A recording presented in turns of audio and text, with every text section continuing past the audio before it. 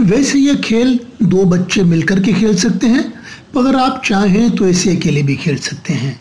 देखिए, जैसे ये एक बच्चा दोनों धागों को बारी बारी से खींचता है, ये जोकर ऊपर डोरे पे उड़ता है। इसको बनाने के लिए आपको एक प्लास्टिक का क्लोथ क्लिप चाहिए, 2 मीटर डोरा चाहिए, एक कार्डशीट का जोकर और थोड़ा गोंद चाहिए। सबसे पहले आप डोरे के सिरों को, ये जो क्लोथ क्लिप है इसमें 2 झिरियाँ हैं, 2 स्लिट्स हैं, उसमें इस प्रकार पिरो दें और उसके बाद में बस डोरे के दोनों सिरों में एक गांठ लगा दें। दरअसल ये खिलौना इतना सरल है। उसके बाद में डोरे को आप एक कील से लटका दें और जैसे ही आप डोरे के सिरों को बारी बारी से खींचेंगे, ये क्लिप ऊपर जाएगा और कील तक पहुंच जाएगा। ढील छोड़ने पर क्लिप नीचे आ जाएगा।